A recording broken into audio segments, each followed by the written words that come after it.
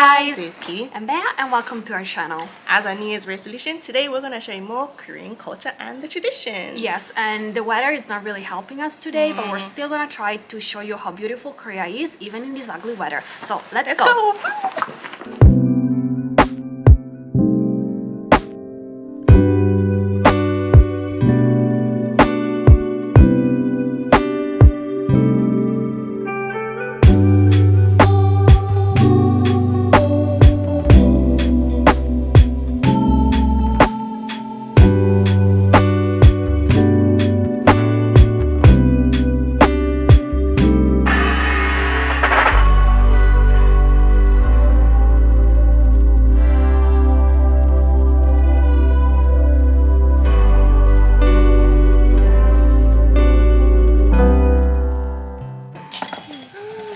오미자 레몬차 오늘 보이세요? 연잎차 드시는 방법 보여드려도 괜찮을까요? 아, 네. 뚜껑을 이렇게 내려주시고요. 네. 주전자 절반 정도 물을 따라주세요.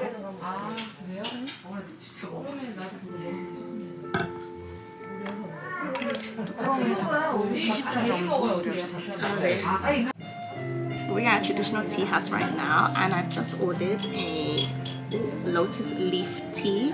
And if you don't know how to do it, the lady will come and explain how to do it for you. It gives you around, you can drink for around 8 times, I think.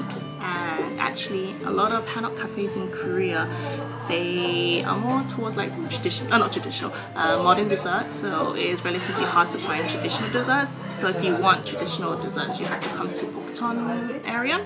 And I'm happy.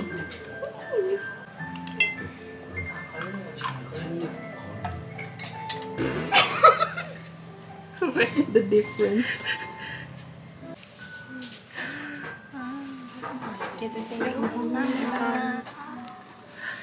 It's steaming.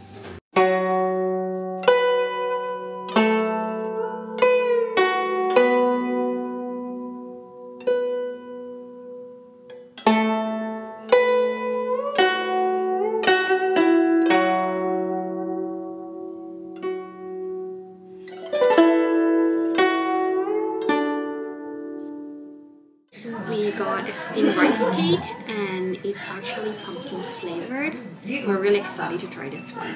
And then we got some chapsalta. So it's basically rice mochi, and we got 2 different types. One with strawberries and red beans, and one with orange and red beans. And then I got some omija lemon tea, warm one, because I'm not feeling really well today. And this place is actually very, very popular. There were already people waiting before it even opened. We thought we would be the first one here because we came early in the morning, but nope, very popular.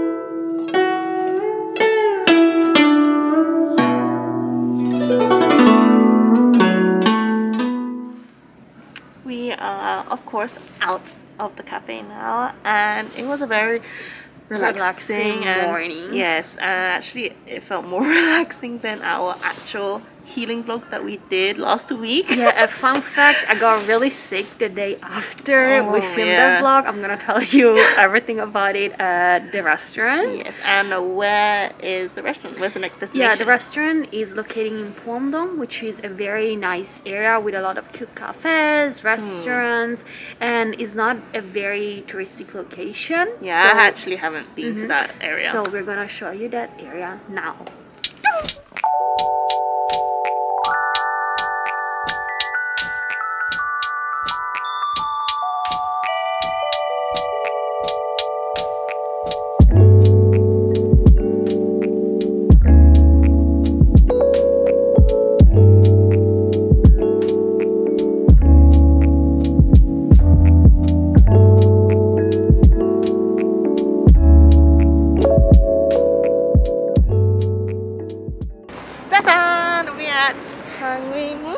and it's one of the 4 small gates that have survived the Japanese invasion. So this is the only one standing left. The 4 small gates here, not the big ones, just don't get confused about that. And then if we look to the left, we have the trail to go to Bukchon. So if you want to do some hiking, that is a great start. But we are not going hiking because we are lazy. Really full. Okay, Lazy. I was like, we are lazy. Oh yeah, and she's sick. But if you want a hiking vlog, let us know because we will go, maybe. For you. Yes, for you. I've only done hiking once.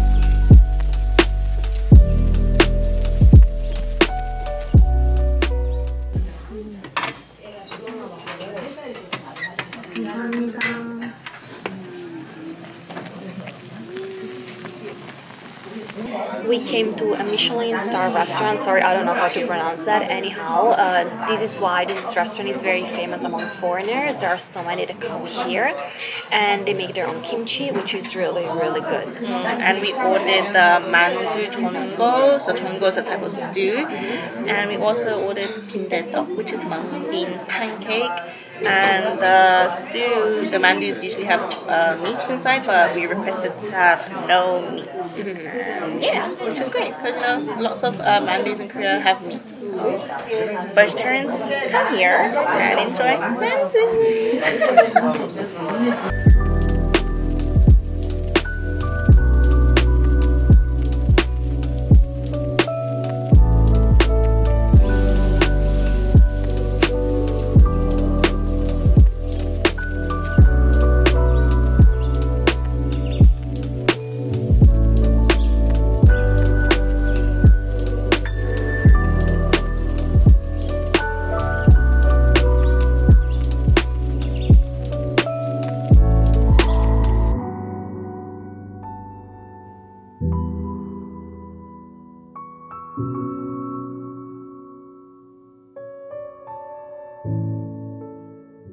So guys, the story of how I got sick. Basically, last weekend me and I went to have our relaxing day, and once I got back home I started feeling weird, and then at one point I just ran to the bathroom and I stayed there like throwing up the whole night.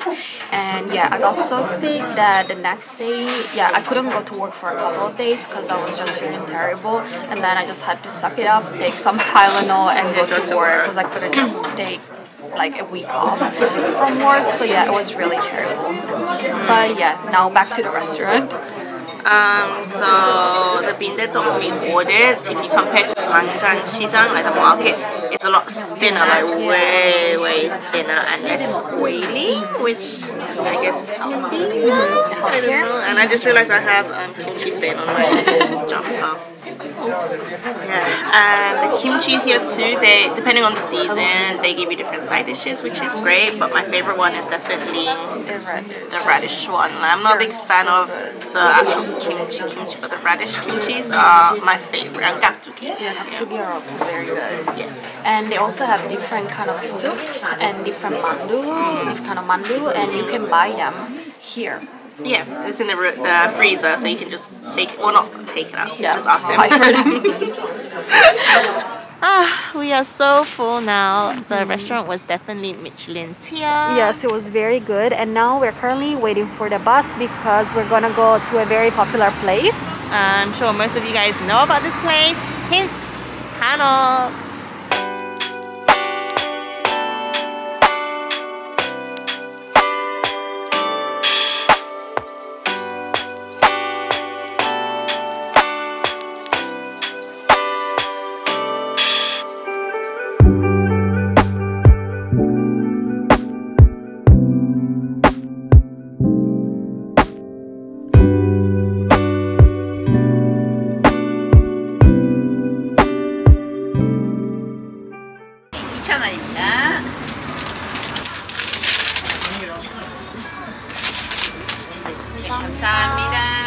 you guessed right, everyone, we are at Bukchon Hanok village, and the houses that you see around us, most people actually live in them. And this is why you can only come here at specific hours, but even when you come, you have to be very, very quiet. Yeah, you gotta be respectful. And not only that, you can experience like hanok stays. Yeah, so if you want to experience the hanok lifestyle, then you can do so. Rent a place out, and they're very modern, so you got aircon and floor heating, so you won't be too cold or too hot. Yes, and on our way here, we were looking for MUKBANG, but they didn't have any, so we got a hot dog instead. But this one is a different version, so it's much lighter. It's not fried. Yeah, it's not fried. And now we're gonna try it. I've never tried this version of hot dog. It's good. It's good. Oh, it's cold. It's cold. I prefer the normal one. You like this one more? I like the normal one better, but this one is cold. If it's warm, maybe it will taste better.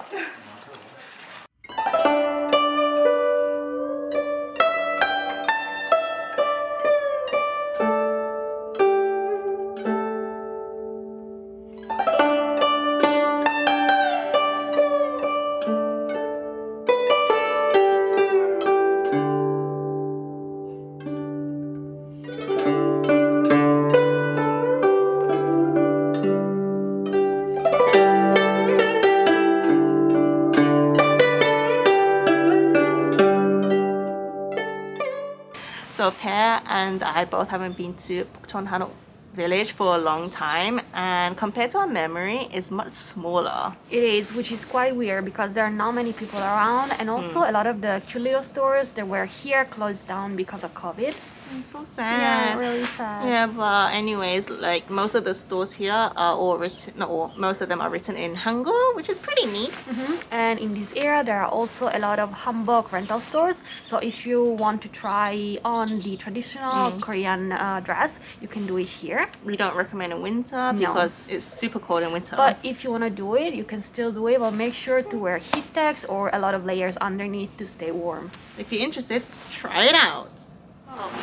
We are going to the subway station now, and we were trying to find some 붕어빵 on the way, but it was a very wishful thinking. Yes, we hope that you enjoyed today's vlog, and we're gonna see you guys in our next video. Bye!